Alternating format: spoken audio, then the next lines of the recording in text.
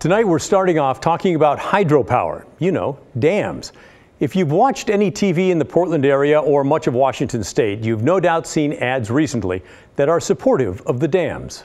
Why is it important to protect Northwest hydropower? Hydropower is essential to address climate change and protect salmon. 90% of the renewable energy we generate in the Pacific Northwest is from hydropower. The lower Snake River dams kept the power on during last year's heat wave.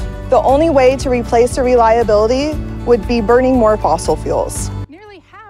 Well, some of you have asked us about these. Kyle wrote in to say some entity or person are spending quite a bit of money advertising the dams on our rivers close by. Northwest River Keepers or some such outfit. So really, who are they? Why are they stirring this up just now? And who is financing this and to what end? Thanks for your questions, Kyle. We have the answers. You were close, but not exact on the name. It's Northwest River Partners. That's the group that represents smaller electric companies all over Oregon and Washington state. They even have a few in Montana. They do want to keep the dams going, and those are the folks who are paying for these ads. Kyle also pointed out that the ads leave out the fact that the dams kill lots of salmon as they try to swim past. Yes, we'll get to that in a bit. Let's start by showing you the area we're talking about. It involves what's known as the lower Snake River dams. Those dams are on the Snake River in southeast Washington, just above the northeast part of Oregon and not far from where the Snake flows into the Columbia River. The Army Corps of Engineers built the 4 dams in the 1960s and 70s. That's where the battle is now focused. It's over whether those dams should be protected or torn down to save wild salmon. Environmentalists and many others want the dams torn down.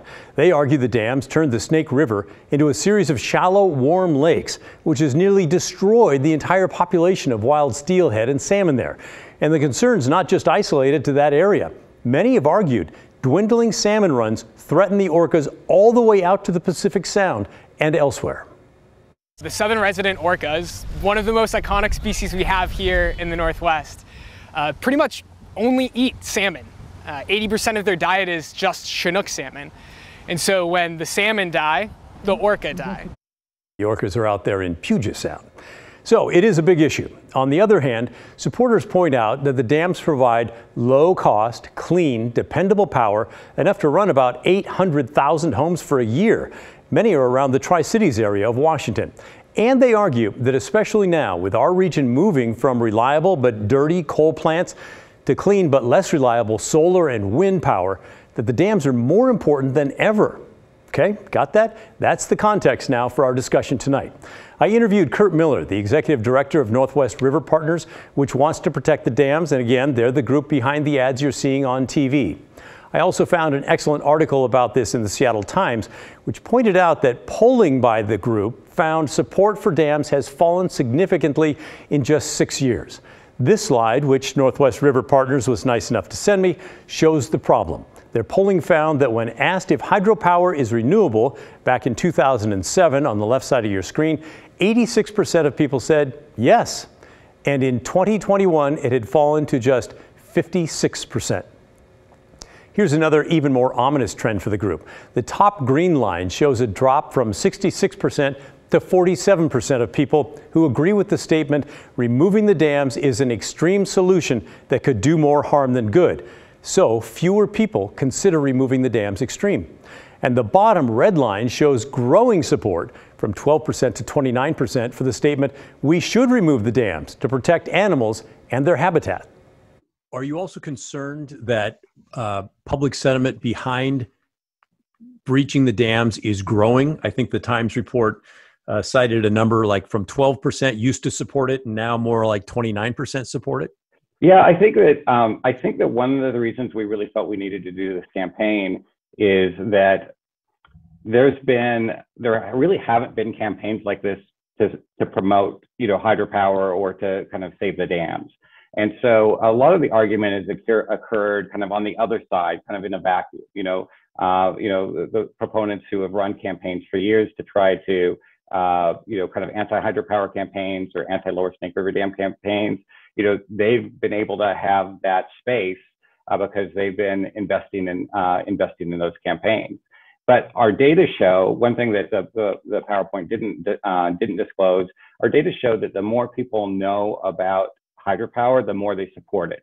because of the things that we talked about, the ability of hydropower to essentially help fill in the gaps for wind and solar power when they're not available, to provide reliability in a carbon-free way.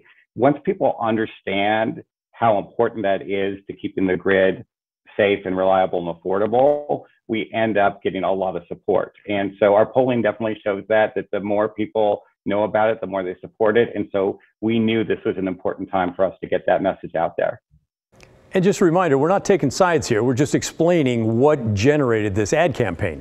The group launched the campaign to raise as much as $6 million to get their side out to you. Part of the reason they're pushing the message now is Governor Jay Inslee from Washington State and Senator Patty Murray launched a study late last year to take a look at tearing down the dams to save salmon and whether there would be a reasonable way to replace the lost electricity once the dams are gone. Well, early last month, their draft report found the dams could be torn down, but the cost of replacing that electricity through other methods would run between $10 and $27 billion. Yes, that is billion with a B.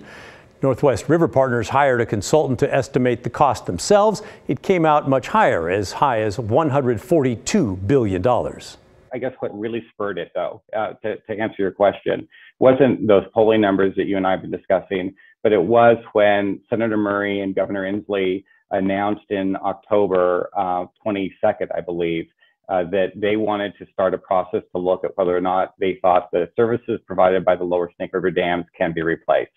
And that's a really serious question. And, you know, at the end of this process, they're going to make a recommendation. And we were really concerned that they would make this recommendation without people even being aware of what was at risk. So for me, the real driver was like, people need to know this stuff because it's going to affect their electricity bills. It's going to affect whether or not this region can achieve its zero carbon goals. And it's even going to potentially affect public safety. And so for me, I felt like it was our complete responsibility to get out there and make sure that we raised awareness on this important issue. The final report is due out sometime between now and the end of summer, which is why you're seeing the ads right now, and you're probably going to keep seeing them for a while.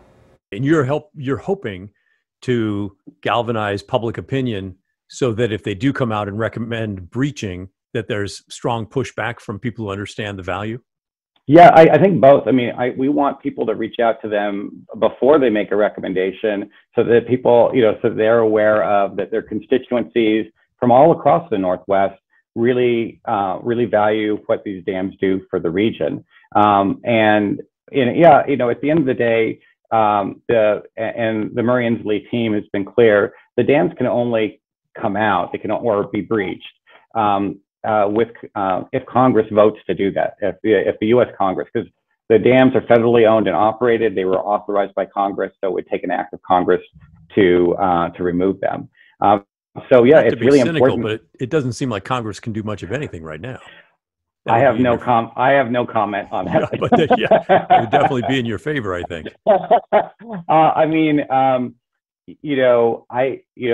My belief is that Congress will not vote to do that, but we believe it's an important enough issue. We want people to reach out and make sure it doesn't happen. One other thing, earlier this week, the White House issued 2 reports on the dams. One looked at what it would take to restore healthy runs of salmon and steelhead on the lower Snake River. The conclusion suggested, among other things, tearing down one or more of those dams. The second report found that replacing the electricity produced by the dams is possible and would cost between $11 and $19 billion. So to sum it all up, the reason you're seeing these ads supporting the dams on the lower Snake River is because there is a growing movement to tear them down. The side arguing to keep them says they provide valuable electricity that we can count on, which is especially needed as the region moves away from coal-fired electric plants. The side arguing to tear them down says that electricity can be replaced. Yes, it comes at a cost, but that it's well worth it to restore the native fish runs on the Snake and Columbia River. So there's a lot there. What's your take on all this?